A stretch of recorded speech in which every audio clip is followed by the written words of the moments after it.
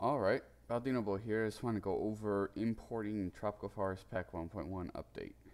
Alright, first of all, it's a big file, so download and import is going to take a little bit of time, but it's hard to get all those models and textures, in a small file. Get half everything, but, you lose a lot of quality to save 400 megabytes. But yeah, it's just going to take a while to download and import, but it should be okay. Also, on import, you'll get this error. Oh, I'm using Unity 2017.1 for this video. But in this, you'll have this import error. This is fine.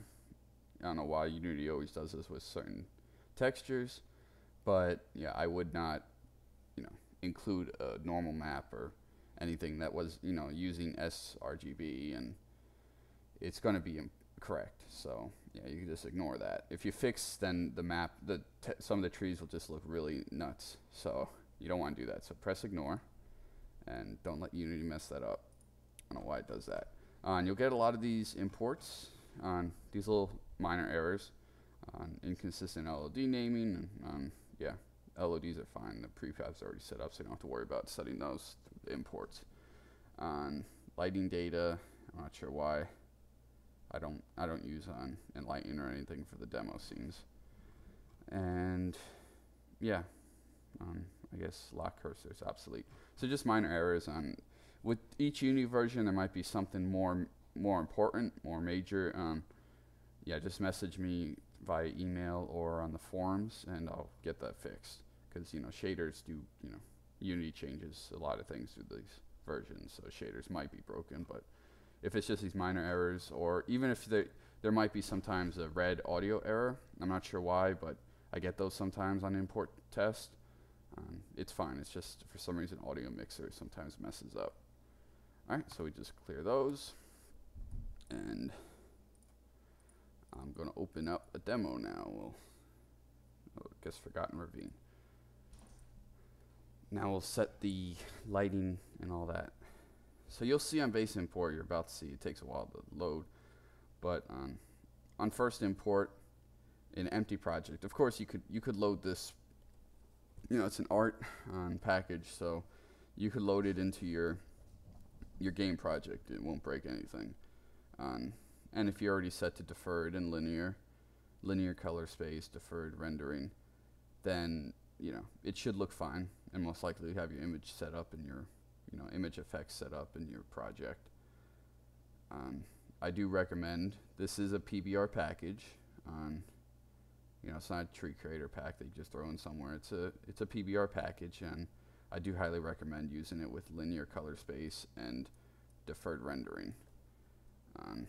Yeah, because it's just not going to look right without that. Alright, so you notice it's really skippy at first. I guess it's just I don't know why. I guess Unity just loads in all the textures as you're going through all the LODs and everything. But once it loads everything, it should be fine. Alright, so yeah, right now it doesn't look great. There's no image effects. It's in gamma, lighting, space, forward rendering. I don't think forward would make an effect without any effects. But yeah, it's just not going to look perfect. It looks, yeah, very non-PBR. Alright, so now what we'll do is we'll go to Edit, Project Settings, and Player. And here we'll just change it to linear. I'm not including any project settings with this since it's an art package. So, if you're importing this into a new project and you're wondering why it looks the way it is, then, that's why I'm going through this. So you could set your settings so it looks better. Let that load. Come on, it's just a color space. I don't know why it takes so long to change color spaces.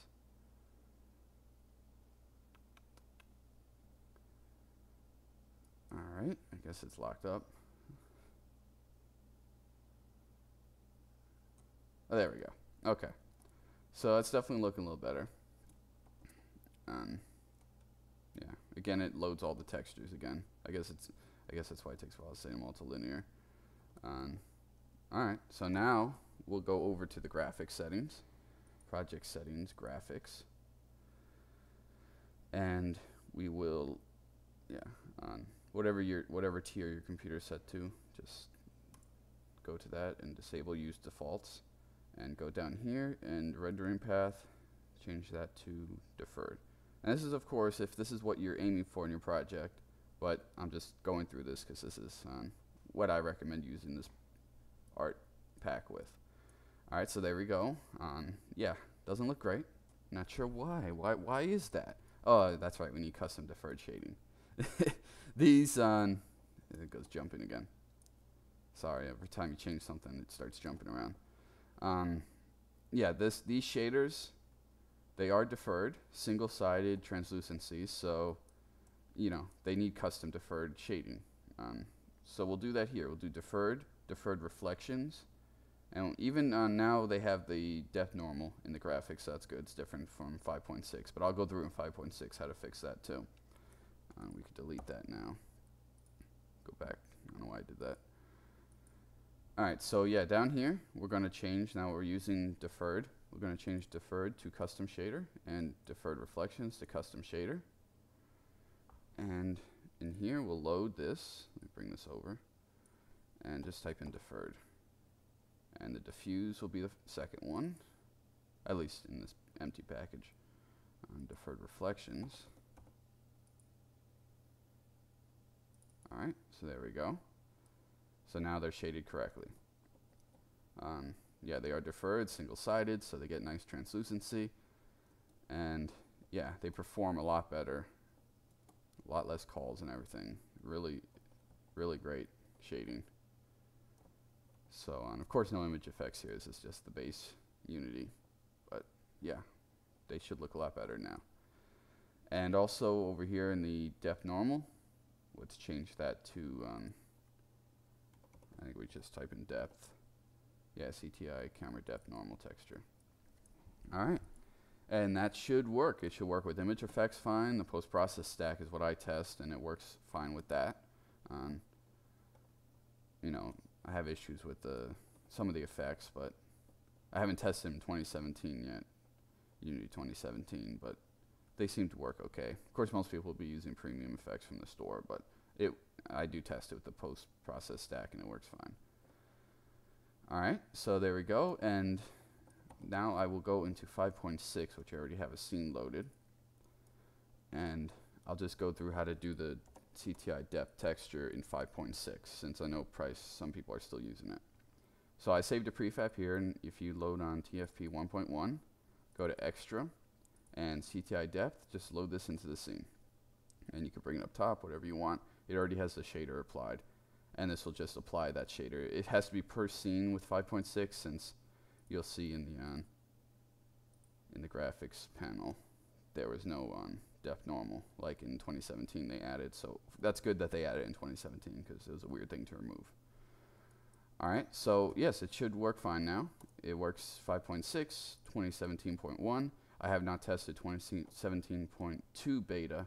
I'm not going to test with beta since usually they break shaders every 5 minutes. So yeah, that's it. Just basic import settings, and you should be rocking.